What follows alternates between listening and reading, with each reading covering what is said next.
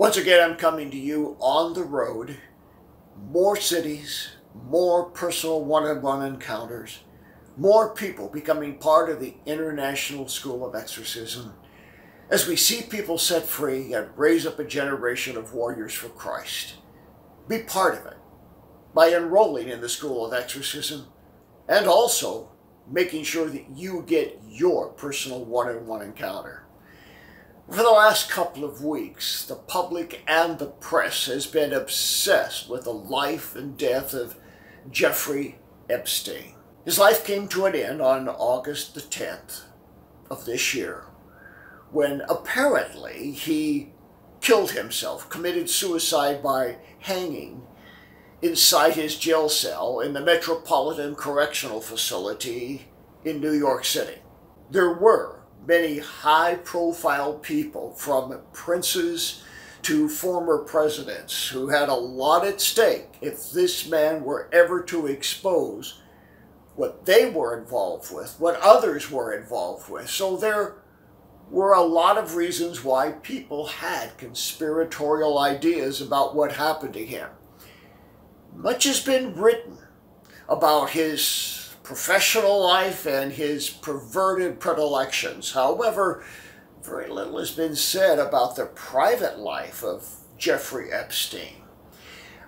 All we basically know is that he was born to a wealthy Jewish family in New York City. They had a brother, and apparently that brother is now going to inherit his nearly $600 million estate. But students of our International School of Exorcism, those involved with this ministry, can see behind the scenes of, in all likelihood, what happened in his life. They can see through the sexual dysfunction and the perverted lifestyle that he lived, the demonization that was very likely.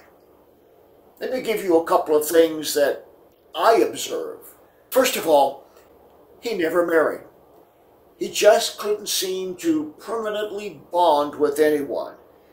This could likely be an indication that not only did he sexually abuse people, but that he was sexually abused himself in younger years. Secondly, he was conceived illegitimately. And obviously, he would have known nothing about how to break that curse towards self-negation and self-destruction.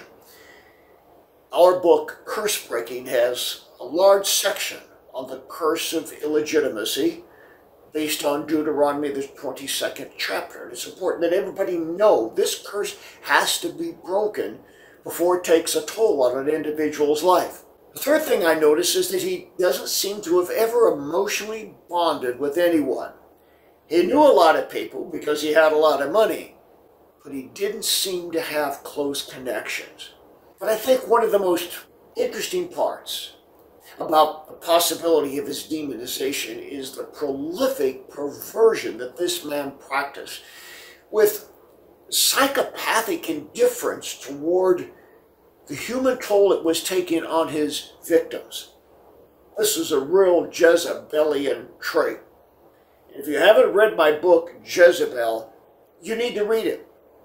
Because in that book, you will see a lot of Jeffry Epstein, why he was the way that he was. These demons had a literal stranglehold on his life.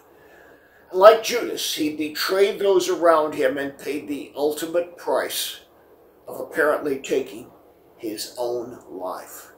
No question about it. Jeffry Epstein had demons.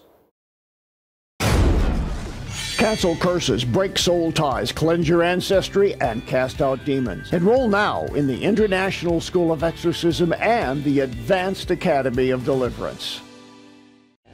For the latest information on resources, seminars, conferences, training institutes, retreats, and international missions, go to boblarson.org. Thank you for your prayers and financial partnership.